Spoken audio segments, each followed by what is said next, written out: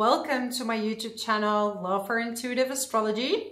So today I will talk about the upcoming year of 2025 for the sign of Libra. So this video is for everyone with the Libra Sun, Moon and Rising. But I would say most accurate is Libra Rising and Sun.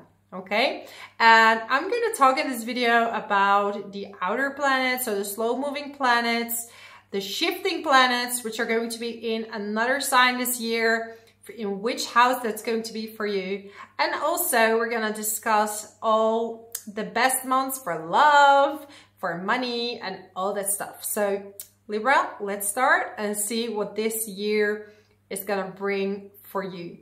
So we're starting off with Mars retrograde, okay? And Mars is going to be in the sign of Leo, slowly shifting through Cancer, and is going to end and station direct on the 23rd of February 2025.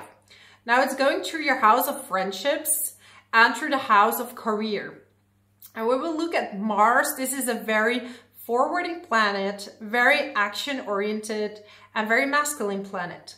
So it wants to take action, but when it's retrograde, you're going to be kind of held back, and it's going to be like, okay, let's slow down and have a look at what you've done in the past and see what frustrates you or what brings anger or what needs some revision.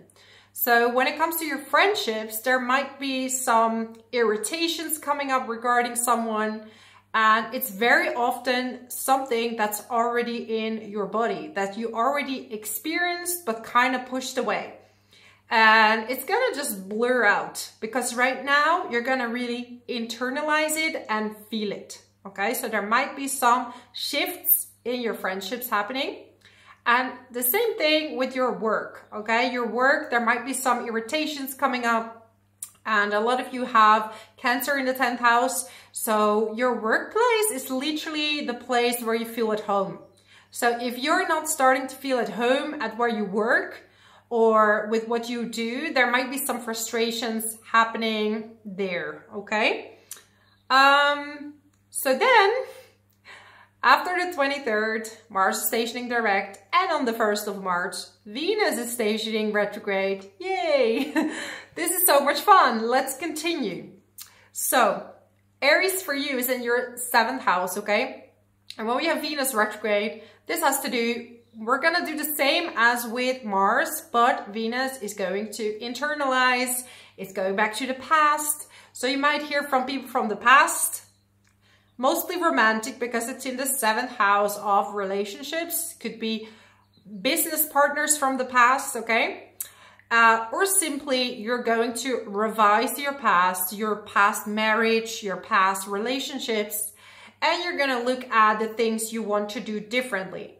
Because Aries in the 7th house, you're attracting people that are maybe very focused on themselves, and you could have lost yourself in relationships because you were trying to maintain the balance, okay?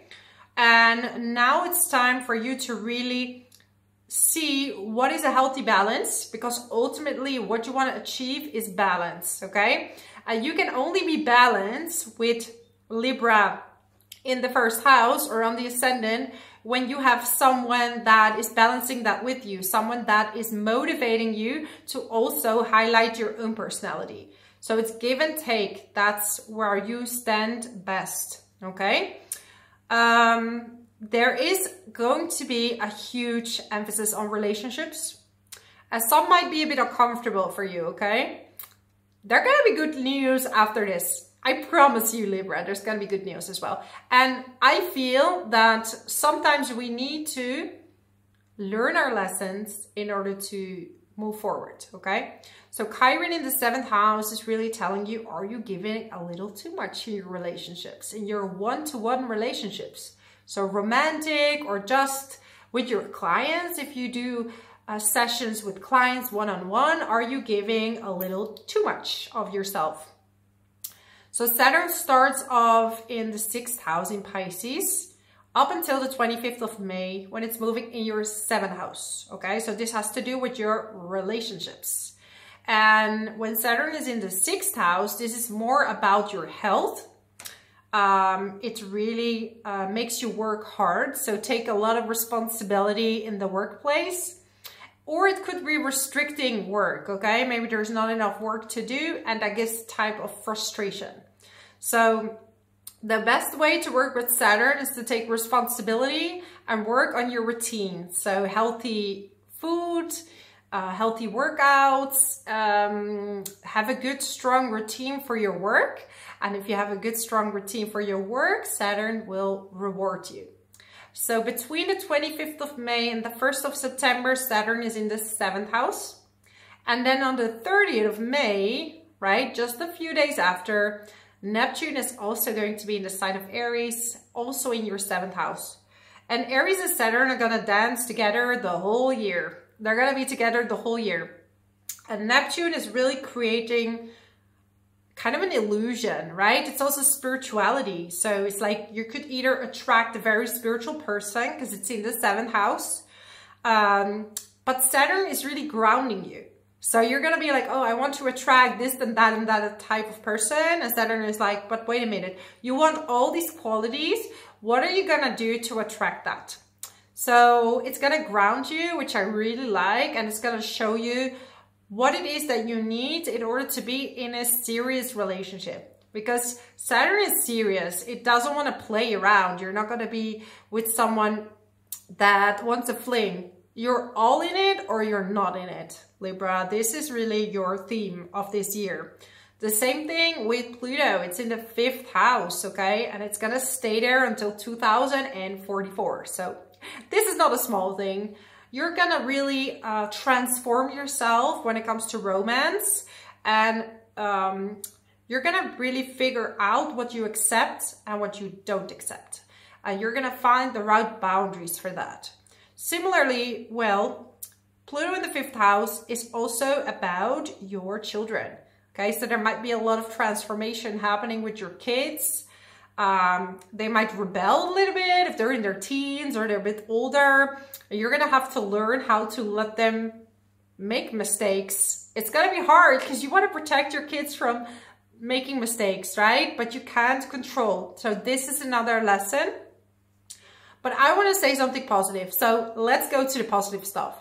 Jupiter in the 9th house up until the 9th of June is going to make you travel. It's going to make you very curious. It's going to be studying all kinds of subjects, studying languages.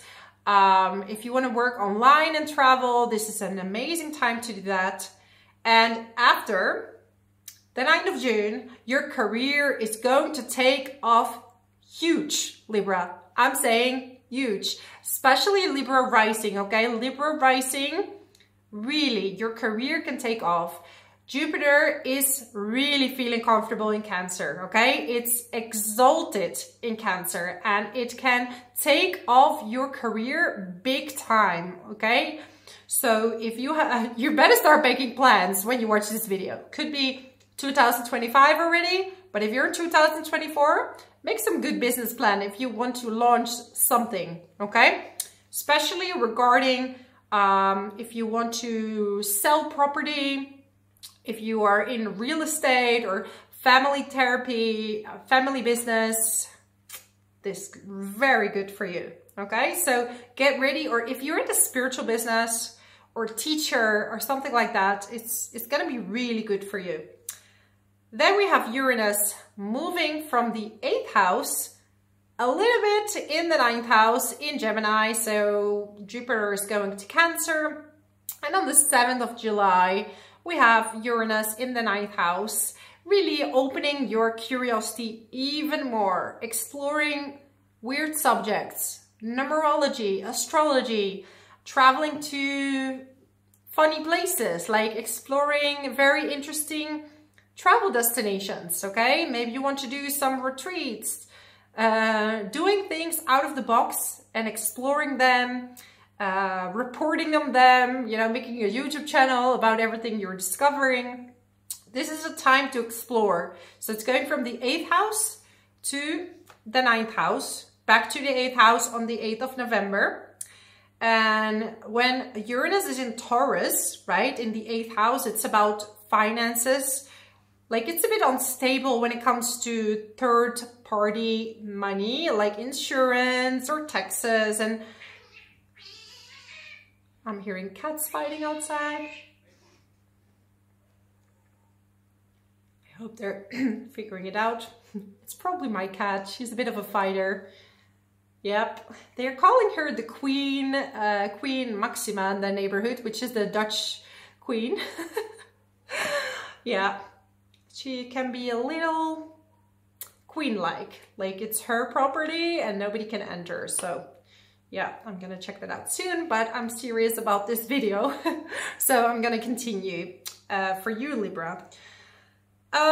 So yeah, traveling, career, curiosity. 8th house is also about your psychic abilities, exploring everything related to, you know, everything related to, how do you say that? Psychic readings or spirituality, the occult, and learn more about that and how to break your patterns. And you can be really like open about that, right?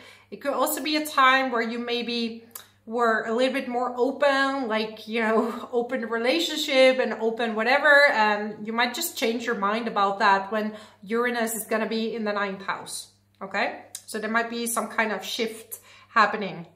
At the beginning of the year, we also have the North Node moving in the sign of Pisces. And this is in your 6th house. So from the 29th of January, the North Node is in Pisces and going to stay there for the rest of the year. And the South Node is in Virgo. So a lot of you are going to focus on your routines and you're going to get a lot of stuff done. Okay, it's going to be a very much career-focused year for you. And it really requires maybe for you to have good, steady routines, good food, because without good energy, we cannot finish all the things we want to do. Okay, so very good for career. Let's look at the months that are best for travel and love and all these things.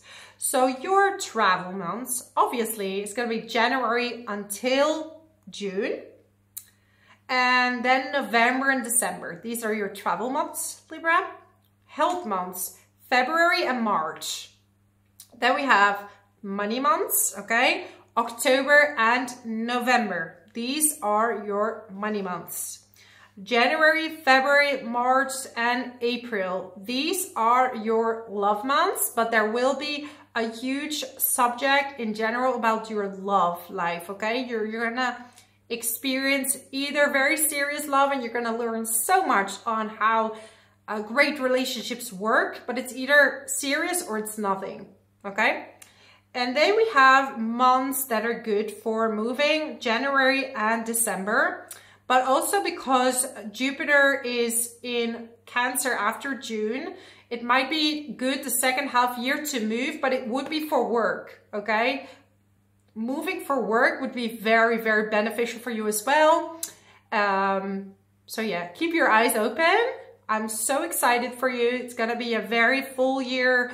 A lot of things happening, a lot of things in many areas in your life. So be prepared. Let me know in the comments, what are your plans for 2025? What are you gonna do? What are your plans?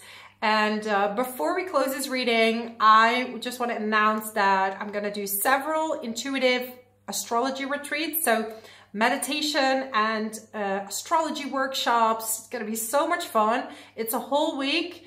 It's in our retreat center in really in the middle of nowhere. It's a bit of a trip to get here, but you're gonna be in the middle of nature, really disconnected, away from everything. The only thing you hear is fighting cats, maybe some dogs or sheep.